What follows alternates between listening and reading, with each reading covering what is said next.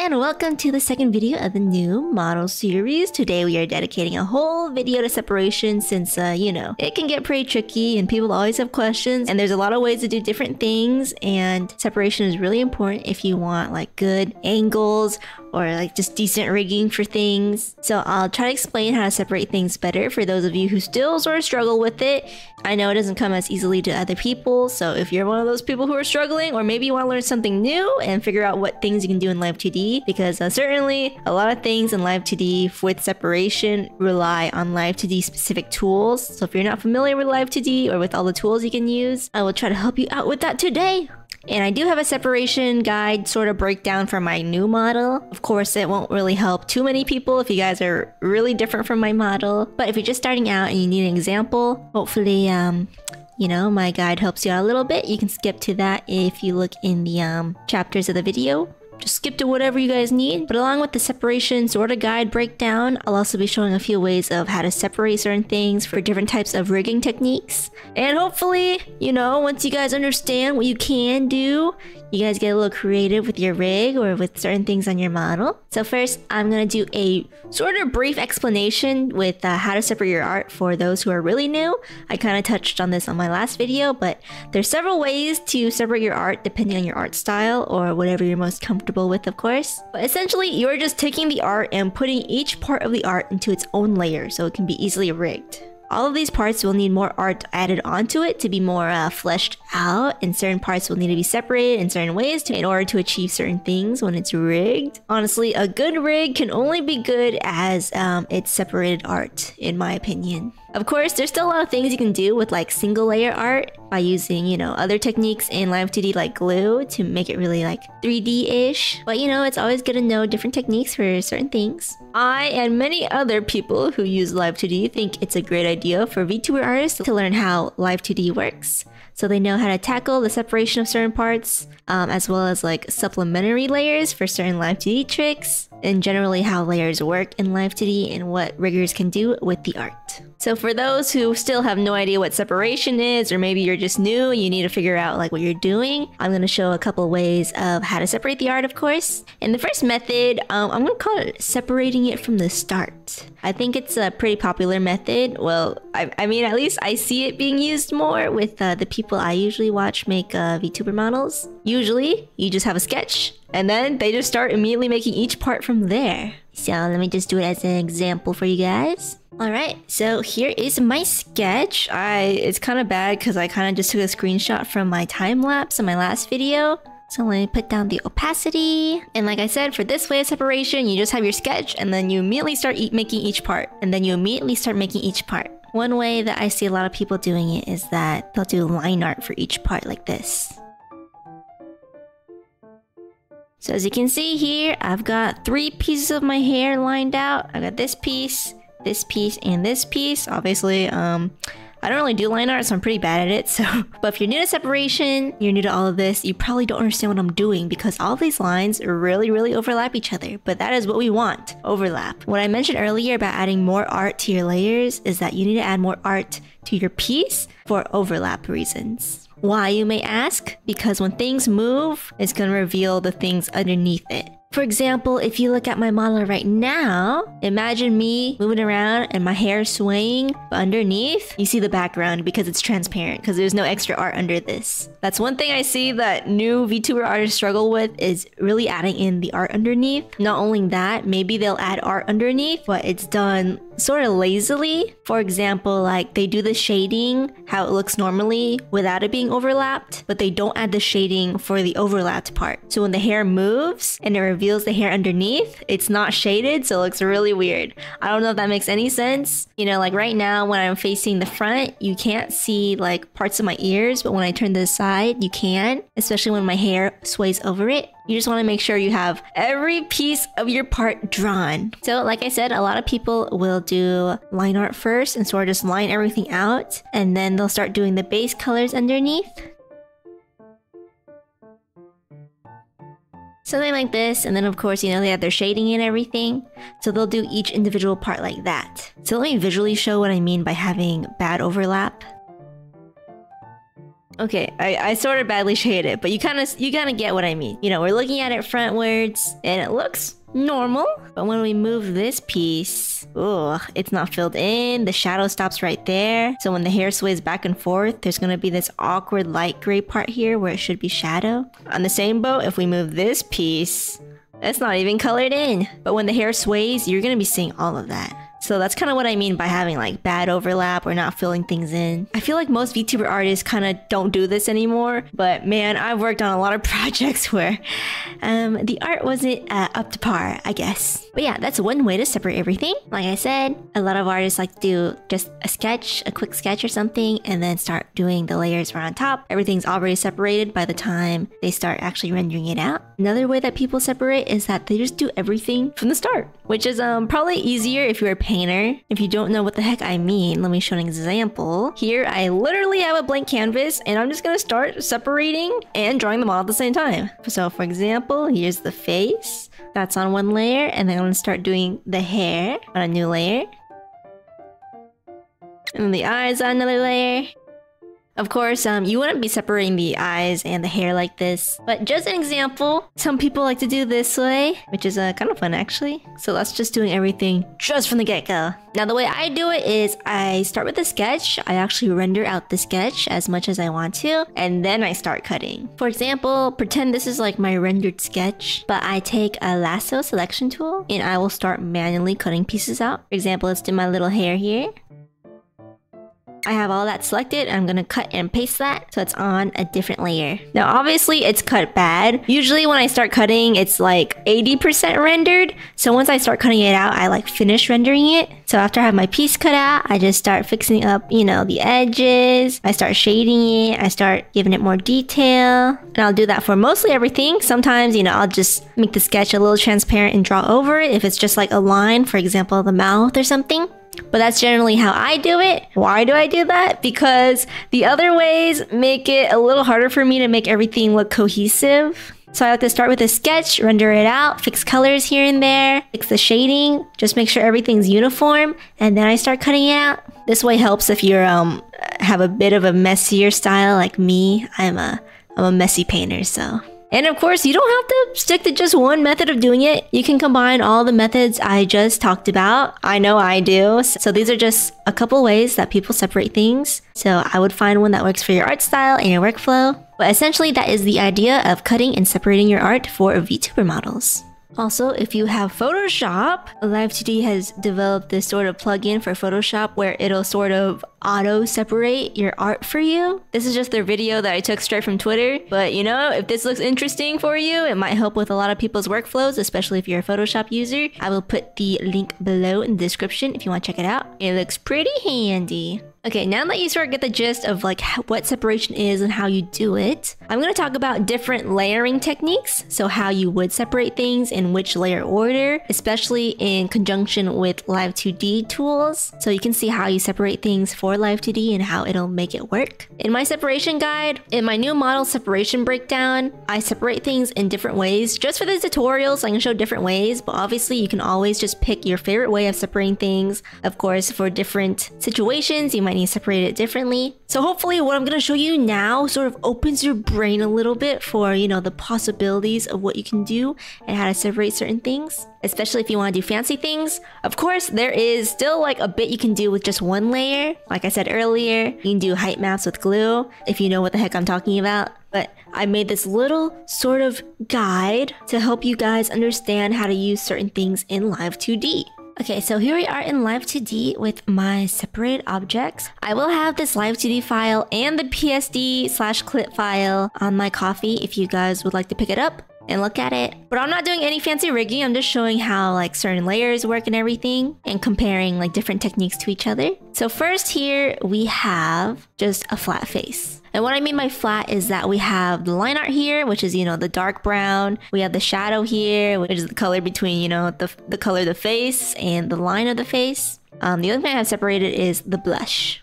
So it's not completely flat, but it's pretty much flat. So I just put this in here for an example of like, just if you didn't do anything too fancy and it was just the flat art right here. Line, shadow, color, all on one layer. Now I'm going to show you what it's like for the line art to be separated, the shadow to be separated, and the color underneath to be separated. So right now, I have the shadow clipped onto the face. So if I unclip the shadow, you'll see that it expands out and, you know, it covers up more than the face, obviously. This is the overlap I'm sort of talking about. Because when our face turns to the left and the right and up and down, these shadows are going to move. So it's good to have these shadows separated so you have more control with how your face looks. So if I clip this back on to the face, and I move the shadow, you can sort of feel how, you know, this would really help to convey those angles with the shadow changing. If you're familiar with my beginner rigging tutorials, I did this technique for my face. So we have our line art separated. Usually we would glue the line to the face skin so that they're connected and there's no like weird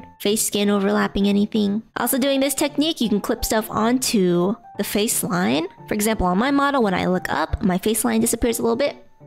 Just to show a little bit of an illusion, a little bit. I kind of rigged this model bad, so don't look too closely. On this one, I do have my blush a little bit more separated. I do little blush lines on my models, so on this separated face, I separate the blush lines from the soft blush beneath it. So that's one way to separate things by, you know, separating the line art and having the color fill underneath and then having the shadow on top of that, everything clipped, all nice and neat. And of course, unlike the flat version, right here where I have the blush clipped onto the face, it won't obstruct the face line because over here the face line is disconnected and on top of the blush, so the blush does not overlap it. On this face down here, I am using the underfill technique. I don't think I showed the underfill technique in my beginner rigging tutorial series, so I will be introducing this technique into the new rigging series. But let me go through each layer. At the bottom is the face line, but it's filled in. And on top of that is the face skin. So it's kind of reversed from the last one. Instead of having the face line on top, the face line is underneath, but it's also filled in. So that's the underfill.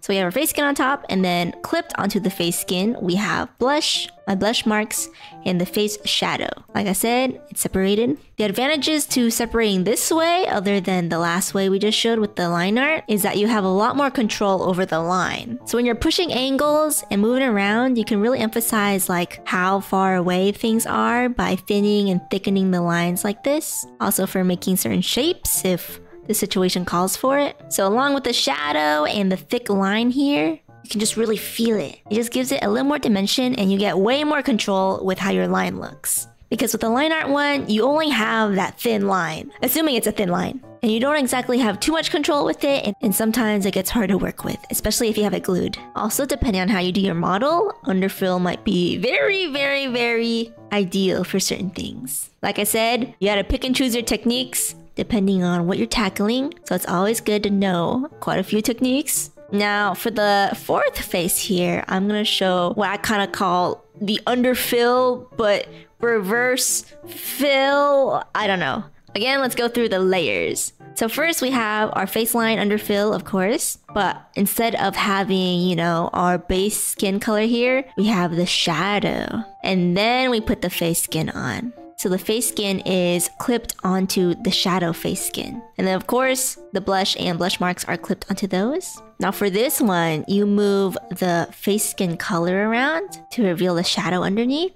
So it's basically like, you know, underfill, except the shadow and the base color are switched. Of course, you can also do the shadow underneath with the base color on top, but with the line art on top, instead of the line overfill at the bottom. You know, you can mix and match techniques. For certain things, you know, having the base color on top of a shadow would be easier. At the same time, don't always think about it being a shadow and it being like the base color. You can use these techniques for different things. One example comes to mind are like patterns. Of course, everyone's model is gonna look different with different things on them. So hopefully this sort of jogs your brain for a technique for something you could use for a certain part of your model. Now, the last technique, which is the inverted masking on Live 2D. Depending on what program you use, you may or may not be used to this kind of masking. On Live 2D, you have an option to invert the mask. On Live 2D, you have an option to invert the mask. On all the previous examples, we had everything just clipped regularly onto the face color. So let me explain the inverted mask. If you followed my Live 2D tutorials, you might be familiar with the inverted mask. If you don't know what the heck inverted mask is, well, I'm gonna show you. Honestly, I would not use the inverted mask like this for faces. Some people do. Of course, I'm just using the face as an example to show all these techniques. So this blue box I have here has the face outline cut out. So if I move this around, you can see that, you know, it's a square with the face cut out. And underneath, my setup is basically the same thing as the underfill example, except my face line goes out a lot more, just for funsies. So I'm gonna take the blue box, I'm gonna take the ID, and I'm gonna put it into the face line clipping ID. Right now it's a regular mask, so the face line is clipping onto the blue box, but we can't see it because the blue box is on top. Of course, you don't want this blue box there on your actual model, so we're gonna turn the opacity of this box to 0. Now you can see the face line is clipped onto, you know, where the blue box is. So if we invert this mask, it's gonna show the face line normally, because now the face line is gonna show up anywhere that the blue box isn't. And like I said, the blue box had the outline of the face cut into it. So if I move the blue box, which is now invisible, it'll show the line like this. Of course, if we go too far out, we don't have enough art there for, you know, to see the underfill there. So yeah, not the ideal way to use this inverted mask for like this specific face stuff. Of course, you know, Live 2D riggers, sometimes you gotta bash in the brain to hide, you know, certain things. So you could use reverse clipping for that, just on top of the head. But just to show the technique, hopefully that sort of makes sense, hopefully. But yeah, like I said, I'll put these examples in the description on my Kofi you can pick up for free. If you guys really want to analyze the layers and see how it is in Live 2D, you can practice rigging on them a little bit if you want to. But yeah, those are just an example of separation techniques on, you know, these little faces. Hopefully that makes sense. If not, I'm sorry.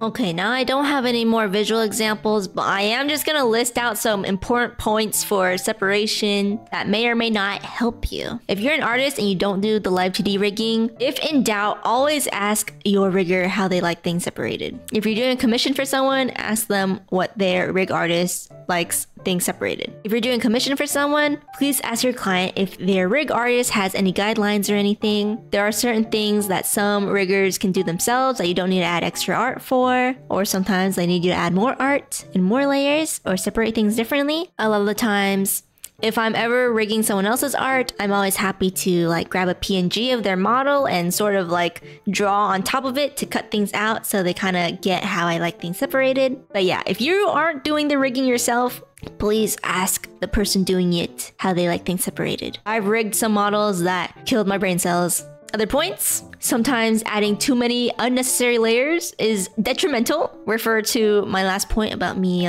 looking at models and dying. Also, having too many layers, you know, might be too much for your Live 2D program and it might lag you like crazy. So sometimes you gotta ditch all that fancy separation and just do some one layer magic, which is definitely possible. It might not look as awesome as you want it to be, but sometimes it's just what you gotta get done. Like I said, you can clip stuff in Live 2D as well as invert the mask of the clipping. There are also multiply and add layers in Live 2D. So if you use any layers that are just luminosity or like just subtraction, keep in mind that the only blend modes in Live 2D are additive and multiply. So make sure they look good in either of those. On the same note, in Live 2D, you can add color to a layer using multiply or screen. I feel like this kind of makes more sense if you're using Live 2D and have used it before, but sometimes I will take, like, if the artist didn't add the back of a skirt or something, I will copy paste the front of the skirt, add a multiply layer on top of it that makes it darker, and then use that. On another note, folder layers work differently in Live 2D. So sometimes you need to specify what certain layers do. For example, if you clip a multiply layer over an entire art folder in Clip Studio Paint, it's not exactly gonna work the same way in Live 2D. Like I said before,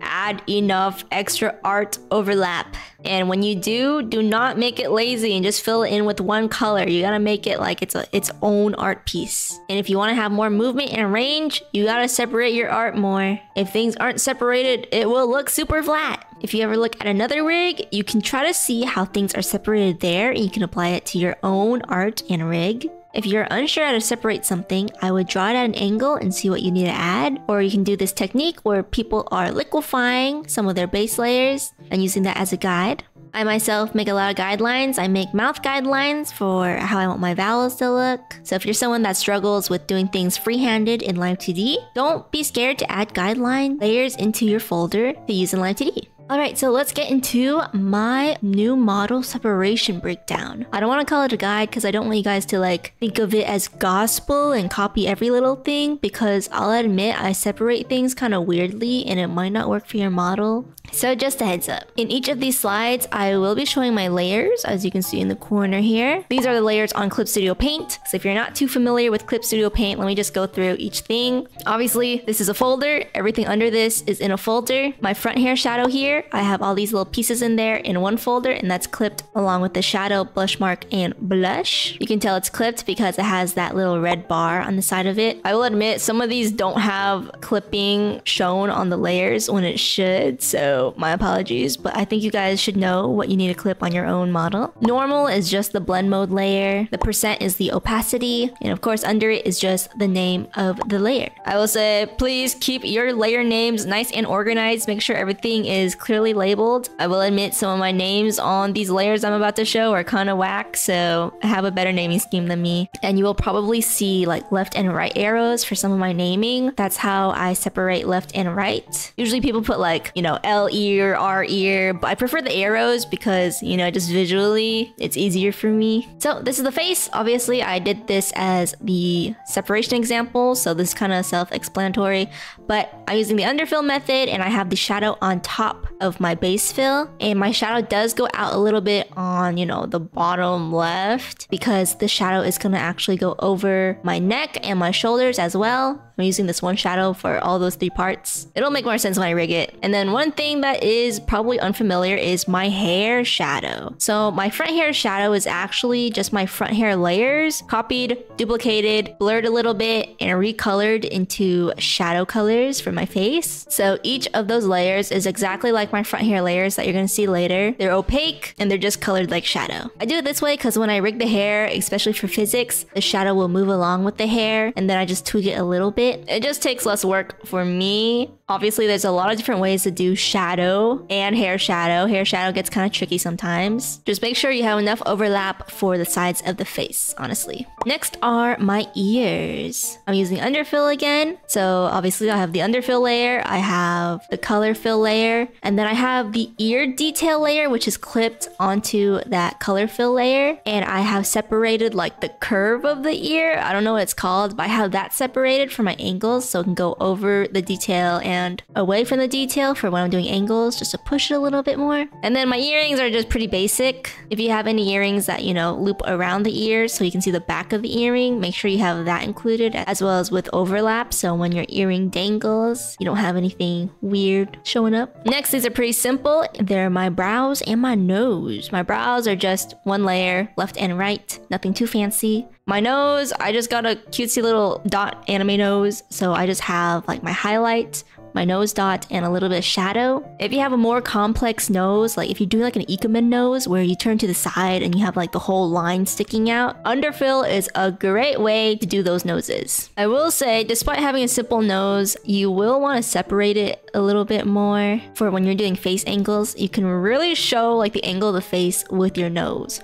So honestly, have a good nose rig. Luckily, I have a pretty simple one, so not too much to worry about. Next is like my torso, my neck, chest, waist, hips. I know a lot of people like to do underfill for the entire body. I will say from like the chest up, I have everything separated a lot-ish, but from the waist down, I separate less just because I don't want to work on them too much since most of the time you don't even see it. So for my neck, I am using underfill, and my top fill, there's no shadow here because like I said before, I'm using the same shadow from my face. I have my, and I'm using underfill for that body part that's like, you know, connects the neck to the body. I have my collarbone separated because when you turn left and right, you show your collarbone turning, it looks really nice. Except you can't see my collarbone in this outfit I'm wearing. And then I have my little pits. I think there's a different word for them, but I just call them pits. I might be right, I'm not sure. And then my chest, hips and waist and everything, I just have it as one layer. I might separate it more. Honestly, there's a lot of things on here that I might tweak a little bit, but I will show them like in the video where I'm actually tweaking it. So, you know, I didn't draw any booba because you don't see any of my booba for this outfit, but I know know you people be asking for a booba tutorial. I will do that one day, okay? One day. Next are my arms and legs. Like I said, you know, waist down, I stopped separating as much, so my legs are just one layer. I also have no shoes. Some people like to do angles for their shoes and they look really epic. But honestly, for me, like I said, I'm not gonna put in too much effort in the bottom half. So if you guys are looking for a shoe tutorial for rigging, let's just hope you guys learn enough about rigging to figure that out on your own. And then for my arms here, I have, you know, the top part of my arm,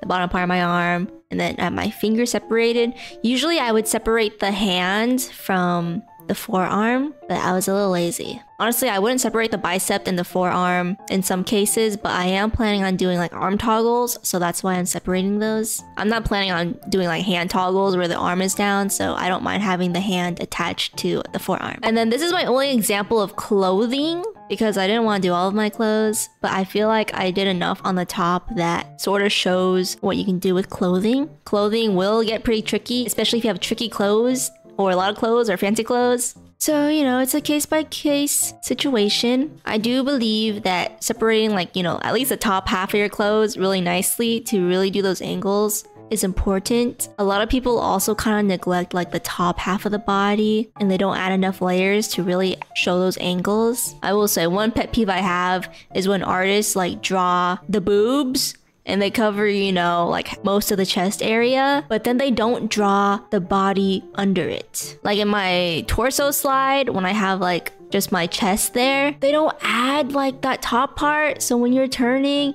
and the boobs turn, you see all the background and transparent stuff under there. I don't know if that makes any sense. Anyway, I'm rambling. Here's the separation. On the left here, you can see the separation of my straps. I separate them a little more just because, you know, like I said, I like to separate everything on the top half a little more. So I do have my buckle separated more and I have the strap separated. I have my left and right hood separated. Also, I do have a back hood. I didn't show it here just because it's technically just the top front. And to explain how I'm doing the clothes, I am using underfill. All right, that's that dark blue. If you can see at the bottom, if you're a little colorblind, I'm sorry, but there is underfill down there. And then that blank white part is my color fill, and then on the right there I have like the hem of the shirt separated, and then I have the shadows of the shirt separated, and the shadow does overlap a lot more over the color fill. So when I do the angles, I'm gonna be turning the shadow, and then there's gonna be enough shadow for me to really convey, you know, that it's turning. Does that make any sense? I hope that makes sense. And of course I have my pits that are kind of messy. Sorry, a lot of my separation is kind of messy, so I apologize for that. It's just my style. I'm just kind of lazy. And then my sleeves. There's a lot of underfill going on here, but first I have like this little strap and black gem on my pocket. You can't see the other side of the gem on just the front facing, but when it turns, you're definitely gonna see it. So I have the back of the gem there. I will say I've never rigged a gem angle like this before, so this is just me kind of guessing, but when we get to that video, I'll probably show how I do it, and hopefully maybe what I separated will work, but you know, we'll see. And then my strap here kind of folds over, so I have that separated, and then my pocket is kind of confusing. So I got my 3 triangles there, right? Bottom one is underfill, the top one is the shadow, and the one above that is like the base color. So for the pockets, I'm doing the reverse shadow to flat color thing. And then for the entire pocket, obviously I have my underfill, and then I have the shadow on top, and then I have the flat color. And then my triangles are clipped onto that entire pocket underfill, so it stays the shape of the underfill of that pocket whenever I change it. And of course, it's a wider triangle because when I turn it to the side, you know, the triangle is gonna get wider and you can actually see the other side of the pocket. Does that make any sense? I hope you guys know what I'm talking about, but that's how I separated the pocket. Some things that look simple might need a lot of separation like this just for angles. So keep that in mind. And then my sleeve underneath is just one layer. Nothing too fancy. All right, now I'm getting to things that kind of have like a lot more detail. This is my hair. just taken out of my model just so you can see how it looks, you know, with the back and front and everything. And this is my front hair separated. I colored each layer so you can kind of see how everything goes together. But yeah, I just have each strand cut out, and you know, there's some strands of hair where there's little flicks coming out of them. I like to separate those. You don't have to, but for me, I just feel like when they're separated and I rig the physics, it looks a lot nicer. And then this is my back hair. It's a little more simple. I think for the back hair though, I am gonna use underfill for, you know, that whole circle in the middle. I'm gonna use underfill for that and then have all that shading on top of it. I might change it a little more just because my back hair kind of folds into my pigtails. So I think I might need to add more art later. But you know, if you have something simple, you don't have to worry about it. Of course, my braids are separated and each little strand of my pigtails are separated. Also, I'm sorry, all my hair art is really messy. I might need to clean that up. All right, now let's get to the detail stuff on the face. Here are the eyes. It might look like a lot, sort of. I think everything here is pretty self-explanatory. I will say if you want to make your eyes like more dimensional, especially for angles, try to separate all of your like highlights and shadows of your iris and everything. And then I have my eye whites shadow clipped onto my eye whites. Some people don't do that, but I just like having more control over how the shadow looks. Some people also like to separate each little eyelash strand. I just keep them all in one layer because I don't do anything too fancy with them. But you know, if you want to make them wiggle or something, maybe separate all of them. That'd be a little easier. Next, we got the mouth, which is kind of horrible to look at, especially with my art style. I'm so sorry. On the left, I have the layers for my lips. And on the right, I have the layers for everything that's inside the mouth. So just going from top to bottom, I have my skin fangs on top of my lip skin. And I have lipstick for my top lip and my bottom lip. Obviously, I got lip lines for my top and bottom lip. I just have the lip line copy and pasted, so they're the same thing. I might change that later, I don't know. Under my top lip line are my teeth. So I like to put the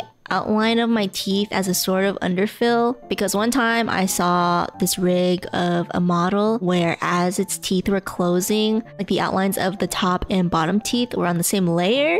So when the whites of the teeth went together, it like melded in together. You know what I mean? And I thought that was really cute. So I've been doing that ever since I saw that. And then I have the back of my mouth, I have my tongue, and I have my back teeth and my bottom teeth. Honestly, depending on your style, your mouth may or may not be more complicated. I have a bunch of references of like really detailed mouths and the angles of them, but you know, for my model, it's very simple-ish, so I had to kill the detail a little bit. Honestly, you don't want your mouth to be like super detailed and your model's like not that detailed, so your mouth looks crazy.